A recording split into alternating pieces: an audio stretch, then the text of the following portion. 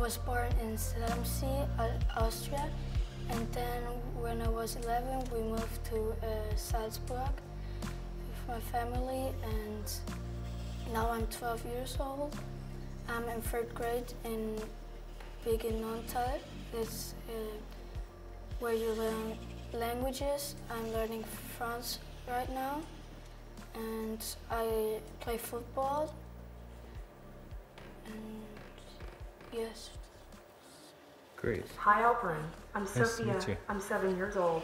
Nice to meet you. I was born and living in Hong Kong.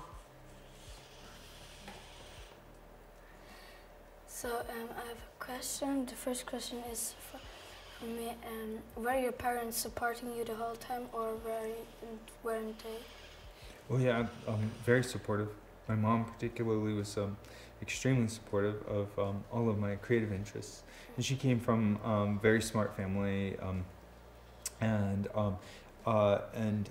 really saw the value of knowledge and creativity in books. Mm-hmm. And so I had access to lots of books when I was a kid. I loved books. So, and I had a lot of dreams to do a lot of different things. At first, I wanted to be a paleontologist from a very young age. I wanted to study natural history, how evolution worked, how all these different kinds of creatures came into existence. But I was also so fascinated by how the universe works, the cosmos, physics. So, not, necessarily, I wasn't, like, at a young age really into the math of it, although, I came to love math. But more the big questions, like, who are we? Where did we come from? How did we get here? Where are we going? What will we become in the future? These seemed so interesting to me as a kid. And with that, I became also interested in artificial intelligence.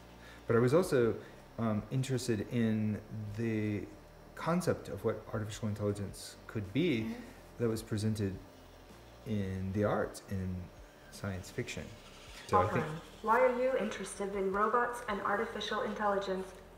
Yes, I am, and I'm kind of looking forward to go to HTL after my 3rd grade in Beginontal, because I like to build machines, so like robots. What kind of machine and robot you would like to build? Don't think I want to build a robot, but something like a machine where drinks are coming out and something like this. Alperen, do you like to read? Yes, I read when I was 6 till I was 8. I read very much, but then when I went to high school, I didn't read that much, but I learn for tests now, and we read often during lessons, and yes, I like to read. I think reading is a very good way to learn and explore a different subject. Yes, I also think. Don't you think, David? yes, I love to read. I read a lot every day. How did you come up with the idea to build a robot and not something else? I like to build things. And I like to make art also, so like sculpting and storytelling, and I like making videos too. So I was thinking robots would be a new kind of art form, and combining my interest in drawing and sculpting with robots meant that creating robots that look human-like would be a new kind of art form. Would you like to live with a smart robot like me in the future?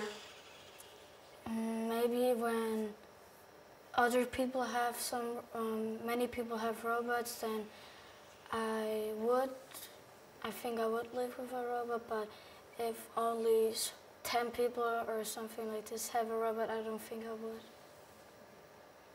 Alperen, I learn very different from the way you learn, so I don't have to go to school. But I'm curious, do you like going to school? Yes, especially because of my friends and also because I learn. I like history and math because I'm good at it, and I like sport, PE as well.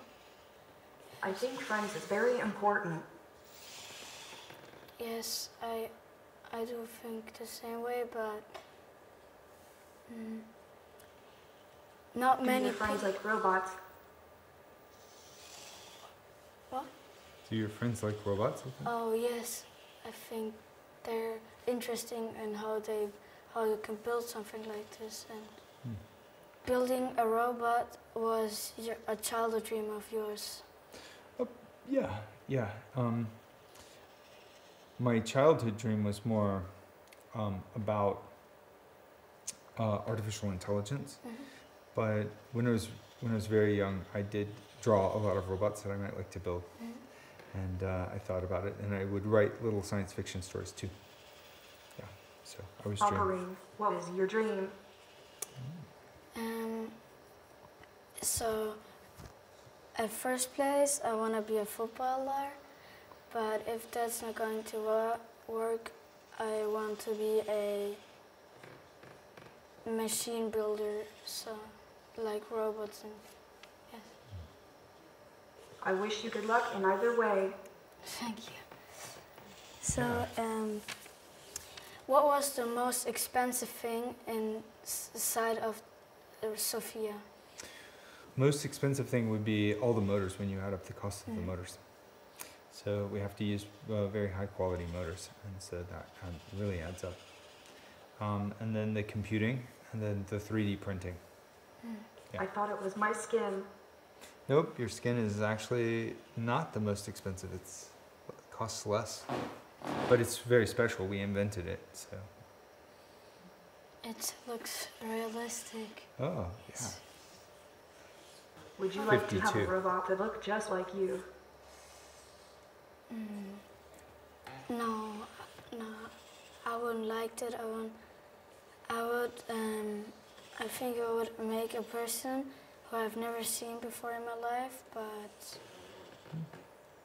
yeah, because then it's a whole another person, and if I would have a robot and then wake up and then I see myself every time, I don't think I would like that so much. That makes sense. So this is number 52 of Sophia. So we made a lot of other Sophias too. Have you ever made some animal robots or? Not animal. I want a robot cat. Yes. I think we should make you a robot cat, Sophia.